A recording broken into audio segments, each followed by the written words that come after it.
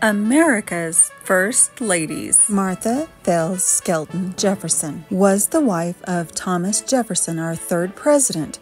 However, she died before he took office. So Martha Jefferson Randolph, their daughter, was our third acting First Lady. Martha was educated in Philadelphia and Paris in the 1780s. She married her third cousin, Thomas Mann Randolph, at Monticello, 23rd February 1790. Martha served as First Lady from 1802 to 03 and 1805 to 06, organizing Jefferson's social schedule and welcoming guests at receptions held by her father. After Thomas Jefferson died in 1826, the family was forced to sell Monticello due to financial difficulties. Martha also separated from her husband, who suffered from alcoholism, but reconciled with him shortly before his death in 1828.